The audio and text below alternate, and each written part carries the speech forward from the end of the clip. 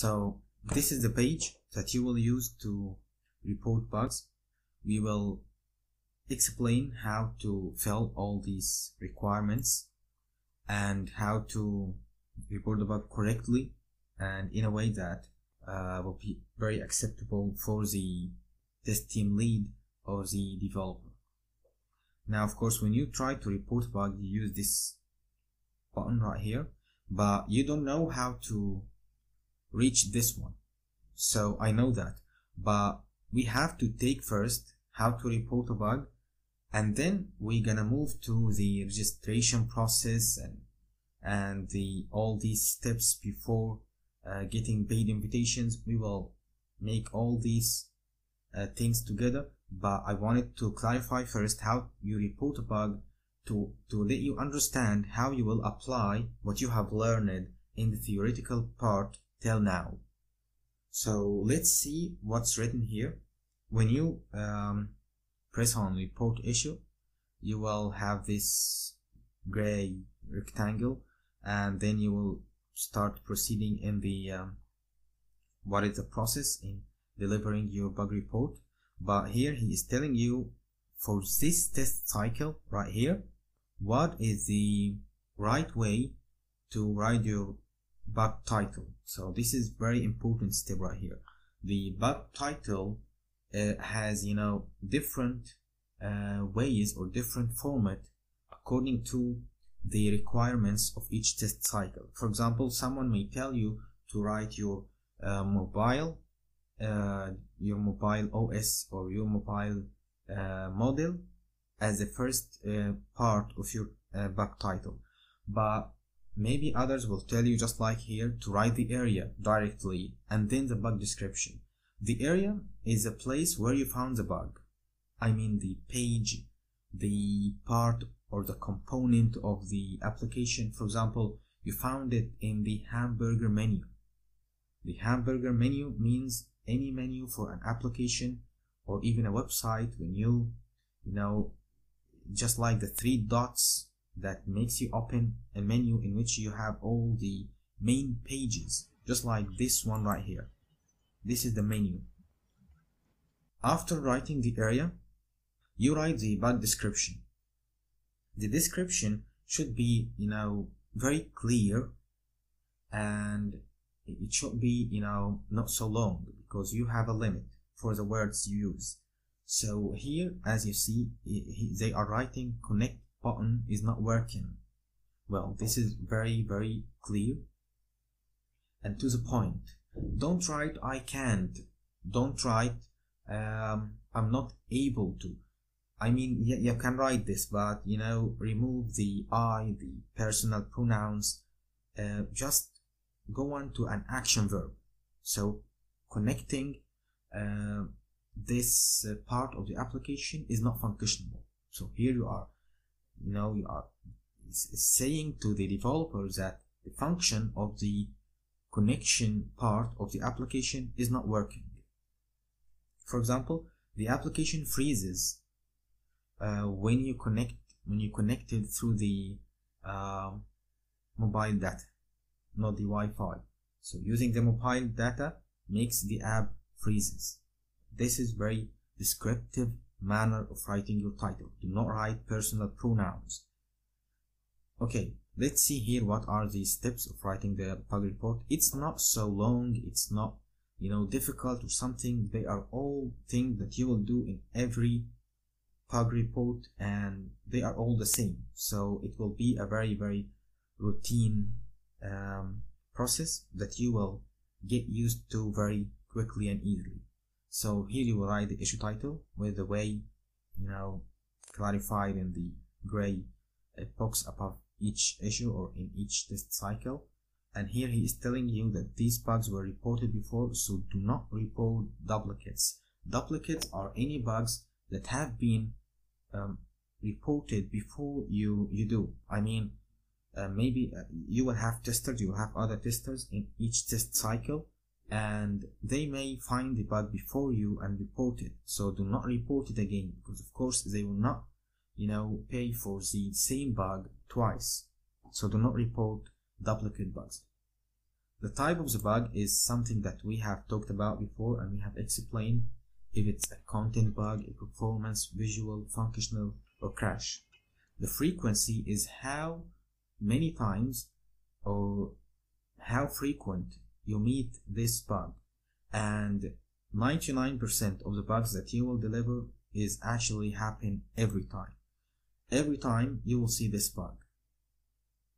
So every time you will do the actions performed, you will get the same result, which is the error in functionality or error in performance or whatever the type, but the bug happens every time you make the same steps. Priority is also something we have explained, how prior the bug is, how important it is, and how fast it should be fixed. And here you decide, and here actually in U-Test it's a mix between severity and priority.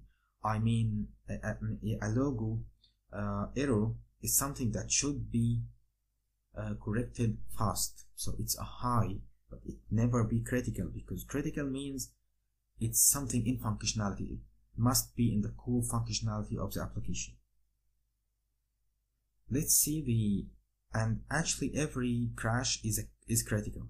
I mean, you can be sure, or you can make sure that when you report a crash, I think 99% of crashes that I have met or anybody else reported were critical. In my environment, you write what was the environment you used to reproduce the issue. I mean, maybe you have more than one mobile. You have an iPhone, a tablet, and another mobile, and you must decide which device from these that you have made the bug on, because maybe the Android needed for this test cycle is Android 8, so you cannot choose HTC Desire to reproduce the bug. Actually, you cannot test on HTC Desire if the needed the Android version is 8. In this box you write the actions performed. The actions performed are actually the steps to reproduce the bug, and you write them in numbers, just like this. Number 1, for example, open the application, and you name the application. Don't write the application, write the name of the application. So here you will write the name, or maybe the website. Open the WWE website. 2, tab the main menu, or tab the menu. 3, choose setting. 4, after choosing the setting, you may try to modify the something in the setting. So however, these are the steps you performed to reproduce the bug. So you're gonna tell the developer what to do to reproduce that same bug that you have found. The expected result and the actual result is actually what you have found and what was expected to be found. For example, when you open the setting, you should see this and this and this, but what happened is that the setting page was empty. For example, if you open the setting page, the app crashes. If you try to change the language in the setting, the app crashes. So this is so here to write that in an actual and expected result, we will say that the expected result, for example, if changing the language in the setting, the language will be changed. This is the expected result. But the actual result, the app crashes or the language did not change. So this is an error in functionality. This should be the function. This shouldn't be the function, or maybe it's a crash, as we said before, the app crashes. The error message is actually when you get an error. Sometimes when you try to, for example, open a video, you will get an error message, and an error message should be written in this box. Exact device, here you will write your device model, for example, iPad Air 2, Huawei P20 Lite, or Huawei P20 Pro, just like this. The channel, here the channel is something apart from our explanation here. The exact OS, means the version of your Android or the version of your iOS. The iOS is actually the system that is running the iPad or the iPhone. Your iPhone 8, for example, will run on an iOS 12 beta. So this is the OS. Connection type, Wi-Fi or mobile data. The account you used, sometimes when you are doing a test on a mobile application or something, they are telling you to use a certain account. They will give you in the overview of the test cycle. So you have to determine what was the account you used. Maybe sometimes they will give you a premier membership, and it's a certain account that have a premier membership, and you will use this account. The language is actually, sometimes they will say the device language.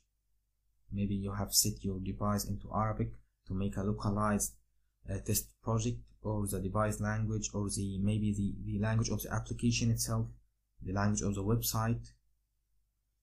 So sometimes you will be ordered to test a site on its own language, the native language, for example English, which is the normal one, or sometimes you will be on a localized test cycle in which the website or the application should be turned into the Arabic version. The exact date and time in which you found the bug, this should be written, and you may write it just like the clock and +2 GMT if you are in Egypt, or whatever the GMT in your country, or maybe you can write it in the Pacific time. So you choose the time that you are habituated to deal with and write it here. The country, of course, is the country that you have tested from, and additional environment information. In this box you write, for example, the Android version, the web browser version. You can write this here. So in the additional environment info, you give more informations about the environment. The environment is a place where the test happened. Your mobile, you will write about the Android version, or maybe the model of your application, the version of your application, the version of your browser, and some other things. But this is not, it's optional. You are not forced to write anything in the additional environment info. You can leave it empty. The attachments, we will discuss the attachments later, because the attachments have 4 types, I guess. The screenshot, this is easy of course, but you will be asked to make a red square on the place of the bug. For example, the error message, you will make a square on it, a red square. Or another thing that you will be asked to attach is the video for the bug while you are reproducing it live. The last thing that you will be ordered to, and sometimes there is another thing also, which is a speed test screenshot. The speed test screenshot is actually a website that measures the connection speed of your internet. You will take a screenshot for your connection speed, and you will attach it here. The last thing is the log, and the log is actually a process that needs to be learned in a separate video. So I have made another video for capturing the log, and each environment has its special way to capture log. So it's one of the very important things that you have to learn about testing or software testing and bug reporting. But if you learned it well, I guess you will not face any problems in delivering any log report in your issue. Thanks for listening.